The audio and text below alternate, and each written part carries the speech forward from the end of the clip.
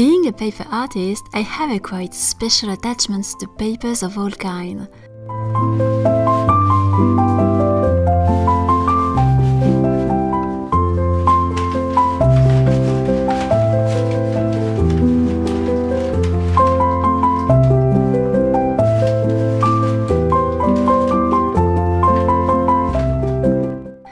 But I also have a personal passion for letters and old documents, so it's not really surprising that I like to write, to send and to receive letters.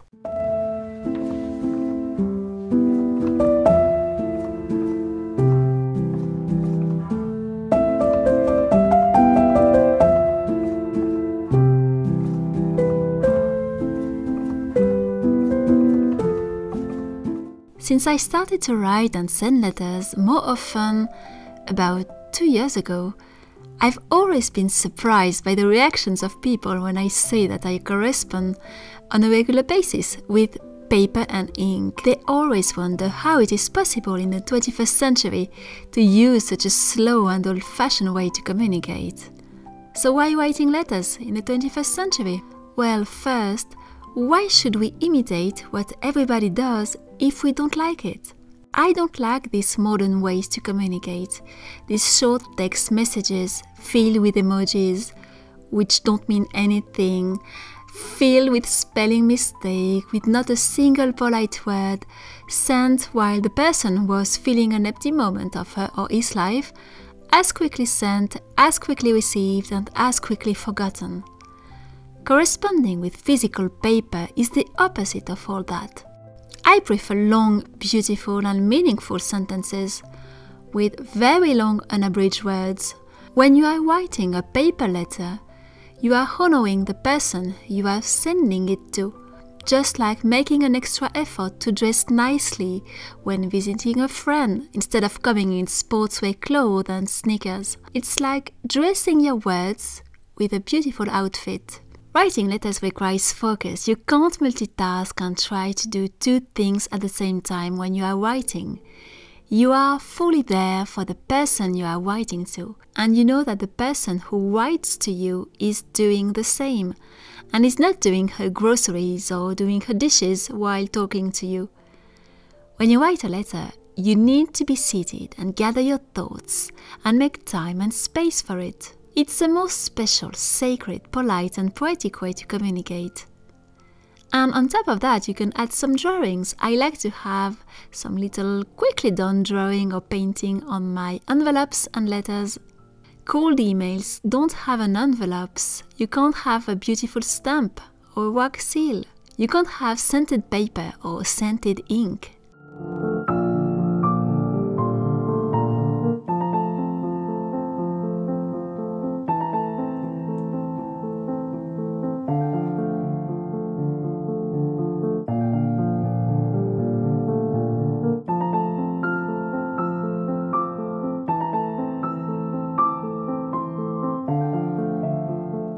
When you write letters, you time travel. I admit that I don't entirely live in this century. So using a way of communicating which has been around for such a long time is very attractive to me and makes me instantly travel in time. When I'm writing a letter to a dear friend, at the same time I live the very same experience which was entirely part of people's daily life in the past centuries. Sitting on a chair, putting a sheet of paper in front of me, dipping my quill in the ink bottle and write. I don't own yet a writing case, but it is on my list of the writing tools I would like to have.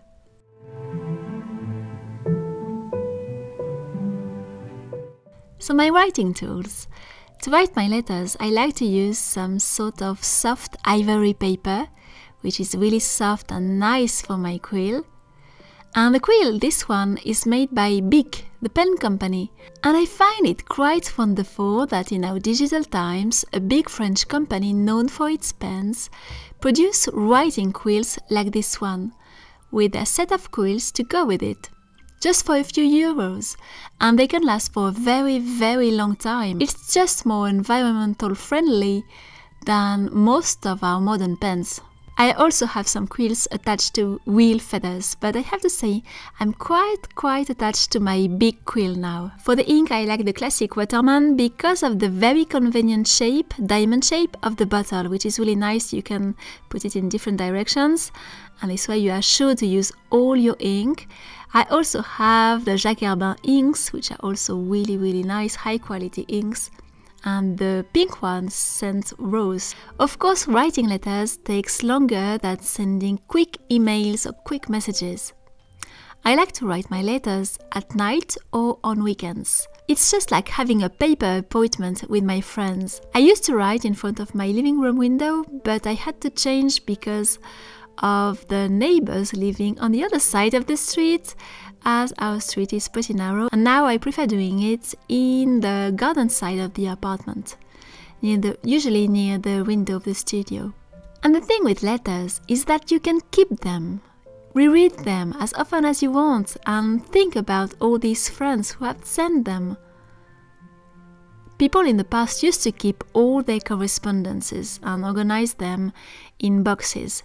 And sometimes they also sealed some of these letters with ribbon and wax if they didn't want anybody to read them after them. Now, who read emails sent a few years ago? When I started writing letters, I also started to write regularly with my quill and ink because I just enjoyed it. And I started to write more in general than I ever had before. Well, for my work, of course, and for my everyday life. Write down ideas for my artwork, workshops, even videos if they need a bit of structure. I also like to write down excerpts and sentences found in the book I'm currently reading that I really like and I want to save. And I gathered those in a reading book I started a little while ago. And I still continue to do it. I'm pretty consistent with it. And of course, I use my quill to write down events and things in my life that I want to remember. Not exactly journaling. It's a more modest writing than journaling, but I started to do it also because I started to write letters. And there is, of course, the sensory aspect of writing with ink. So when you write a message on a computer, you don't experience the sound of the quill on paper.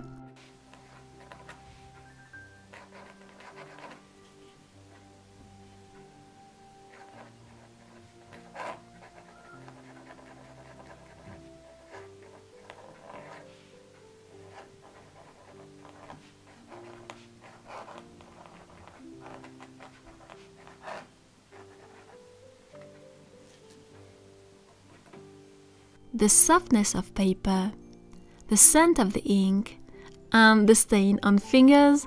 You can't stain your fingers with the keyboard. Stains on the letter, the corrections, of course. It's just more real.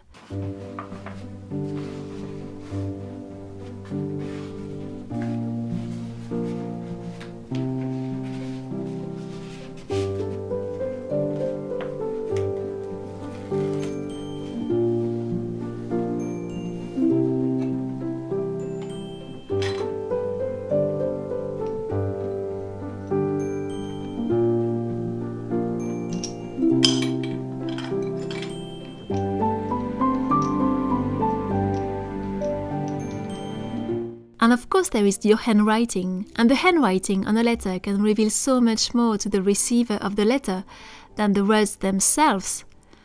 Like if you were in a hurry, if you were focused, if you were sad, if you were in a good mood. There are so many things you can guess when you see the handwriting of your correspondent. And what about the joy of opening your letterbox and discovering a beautiful envelope waiting for you? And taking the time to open and read it.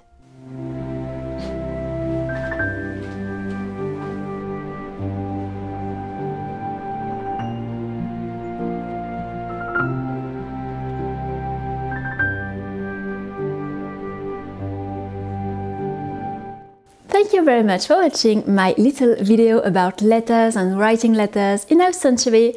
Let me know if it has inspired you maybe to try a bit to write or to write to a few friends instead of always using your phone or your emails or your text messages or that. It's just a special way to communicate, and I couldn't encourage you enough to do it just for fun, for no other reason than that, just because it's special and you keep the messages of the persons who write to you and you are writing to. So yes, I just wanted to share that. So there are many things I wanted to say. Right now I'm still working on my Christmas workshop. As you can see, the living room is now back to its normal state, natural state, before I put back all the festive decors for Christmas. And I quite like this peaceful moment before all the madness arrives again. So I will be back soon with all my video about Christmas. And just know also that all the Christmas workshops are open, all the other ones. There are quite many if you're interested to do a paper nutcracker, some paper gingerbread man, some Christmas carriage with paper lights, some paper candy cane, all of these things. You have the link just under this video if you are interested to create your paper decors this year. And I will come back soon, of course, with the new decors of the new workshop. I also wanted to say that the exhibition Magie Baroque that you had seen, I had made several videos about it, which was at Le Château de Parentignac and Le Château de Villeneuve-Lambron this summer, is now at Bailleul, at Le Musée de Bailleul. Bailleul is 20 minutes away from Lille in the north of France. It's very easy to go there in public transport, in train. At Lille you have two rail stations and you can go from one to the other, just walking for 3 minutes and you're there. And the little town Bailleul is very easy also to access by foot. So you have zero excuses if you live in England, in Belgium, in Netherlands, not to go this winter during the festive season. It's just a magical exhibition and I couldn't recommend enough for you to go if you live in this area, because it's easy, it's just very easy.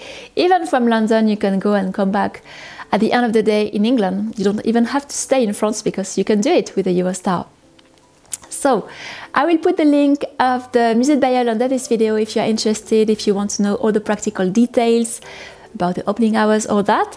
And I hope those who live in this area will make the effort to go. I know in the center of France it was a bit more difficult to go because there were not a lot of public transport to go, but in Bailleul it's super easy, so you have to go. I will be back soon with all my Christmas videos, and for now I will leave you here. As always, don't forget to give a thumbs up, it's always helpful for my videos, and subscribe if you didn't do it, because there are a lot of nice videos coming.